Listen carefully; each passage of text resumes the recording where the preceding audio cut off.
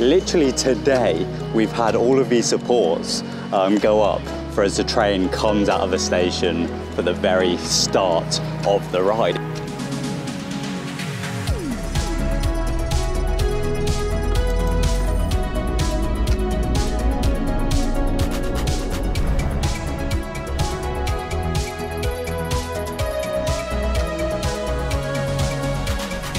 Yo, what is going on guys? My name is TheJackSilkstone and welcome back to yet another Project Exodus / Hyperia construction update. That's right, once again I'm here on the site of the UK's tallest roller coaster, and we've had loads and loads of construction since the last time I uploaded one of these videos. Now, it has been a while since I've been here on site, and the reason for that is because of the weather. I've just been waiting for it to stop raining because, as you know, it's a very muddy site and it's a lot easier to film these updates when it's not raining. But yeah, as is common theme in these updates nowadays, I've started this update kind of in the middle of the site. As you can see, we've got the beautiful final little wave turn and the massive twist, which we still don't have a name for, by the way. We need to ask Mac or Thorpe Park what the name of this crazy inversion is, because I'm fed up of just calling it the insane twist. But yeah, the majority of today's update is going to be filmed down at the start of the site, where, as you can see behind me, we've had the massive support structure go up, and they've also started putting the track and supports for as soon as you come out of that station into that outer bank turn. So yeah, it's a cold one today. I got my snood on, absolutely freezing. My hands feel like they're going to fall off. But yeah, there's no place I'd rather be. So let's head back towards the start of the site to show you this track that's going in as I speak.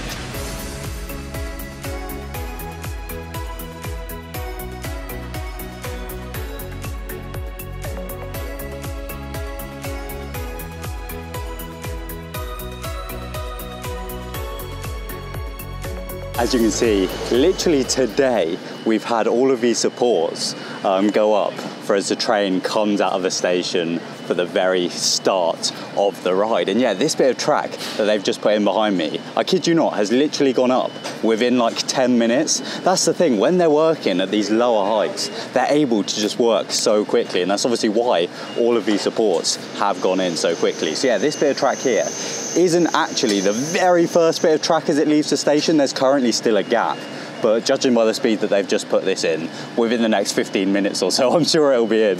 But no, I'm not actually too sure why they've done this bit of track rather than straight away going out of the station. This is, of course, the outer bank as you come out of the station. So once again, it's a common theme with this ride. Normally, when you'd kind of travel in this direction, you'd expect to curve the other way. But on this ride, Hyperia, you're curving outwards, which is going to once again give you an amazing force. I love these kind of rides. Ride to Happiness over at Plopsaland does this. As you come out of the station, you do a really slow barrel roll, and it's an amazing element just before the ride has even started. So yeah, it's going to be the same with Hyperia. You're going to come out of the station and do this really slow outer bank curve where you're basically just going to be thrown the wrong way out of your seat, and it's going to feel really weird just before you then head round to the bottom of the lift hill, just about where this blue cherry picker base is, and then you're obviously going to head up the 236-foot lift hill. But yeah, just behind all of these supports, we've then got the big thing that I have to show you in today's video. It's this massive new support structure. I think, to be honest, the best view I'll get of this is up from the site office, so I'll go and head up there now.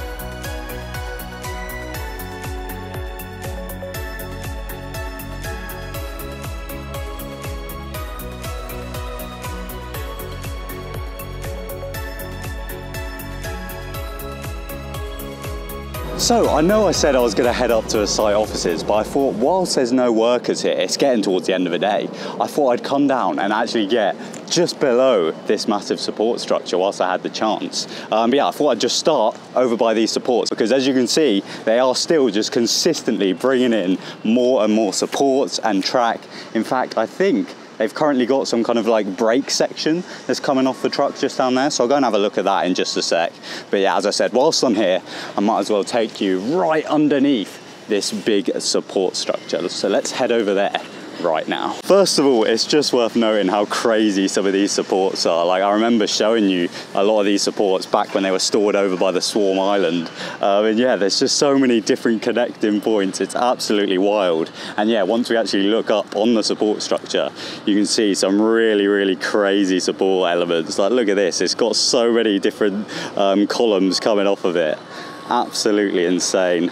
And then yeah, just like the supports just behind me, we've actually got another bit of track which is waiting to go up just here. So I imagine this bit of track will go just on top of this bit here. But yeah, since the last episode that I filmed, they've actually put in quite a bit more track that's making its way up this support tower.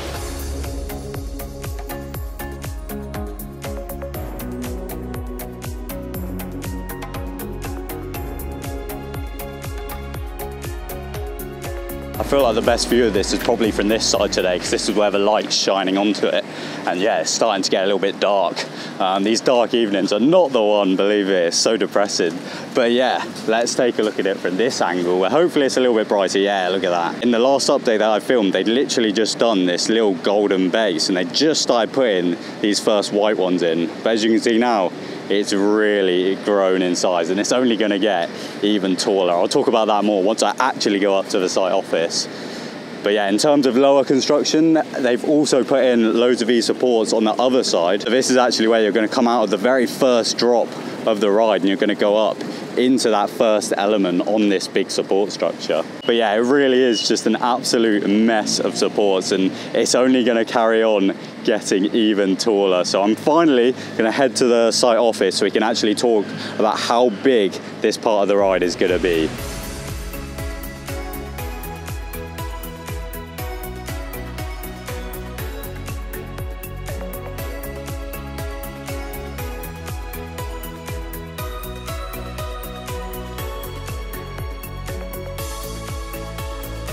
So I've finally made my way up onto the site offices, where, as always, you get an incredible view over the construction site. And I think I actually timed it quite well, because just down here, they've actually just started putting in the transfer track, which is really cool to see, and actually explains why they didn't do that bit of track first. I was like, they put in the next bit of track rather than the bit that actually connects to the station. But seeing the transfer track now go in explains that a little bit. So yeah, the transfer track is basically where if the engineers ever need to get a train from the main ride layout into that maintenance building just around the corner, there's basically a bit of track and mechanism that will allow that train to move over and then be stored in that maintenance bay, where they can obviously do any work that they need to on it.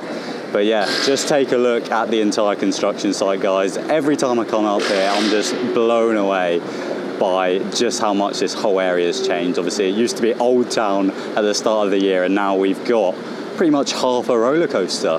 But yeah, whilst I'm here, I just want to give a massive shout out to my good friends Amy and Thomas, who are basically working on a recreation of not only Hyperia, but the entirety of Thorpe Park. And every time I film one of these updates, they'll basically update their recreation of Hyperia to the point where they've literally got like the current supports that are going up. So yeah, this is obviously the support tower that has been built, and yeah, every time I film an update, they'll add in like the supports that have been put up that day. But yeah, because they've obviously built Hyperia already, their recreation allows you to really put into perspective how big the actual lift hill is going to be in comparison to like the real life structure.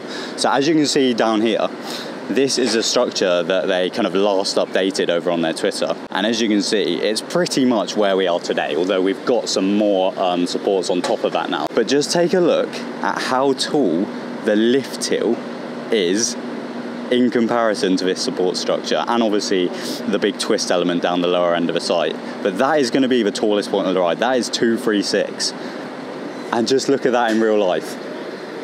We're literally going to have to be looking right up there in the sky for how tall this thing is going to be. Oh my god. And yeah, it's only when you put it into perspective like this that you realise how big this thing is going to be. Because this has only just started poking up above the trees recently. Like on my drive here to the site, I managed to spot it from the motorway today. And yeah, it's only going to get even taller over the next few months. So yeah, a massive shout out to Amy and Thomas. Both of their Twitter links are in the description. Go and drop them a follow, because it's amazing to see the creativity and passion that they have for this project. And yeah, that brings me to the end of yet another Hyperia update, just as they're putting in these final bits of transfer track for the day. So yeah, by the next update, who knows what we'll have. We might have the transfer track fully in, as well as this entire first outer bank turn out of the station in. We'll have to wait and see. But yeah, as soon as we get a nice dry day, I'll be heading back to site and uploading another video for you all. So be sure to subscribe for that next update, and many, many more to go after that. And yeah, otherwise, thank you all so much for watching. My name is TheJackSilkstone. Goodbye.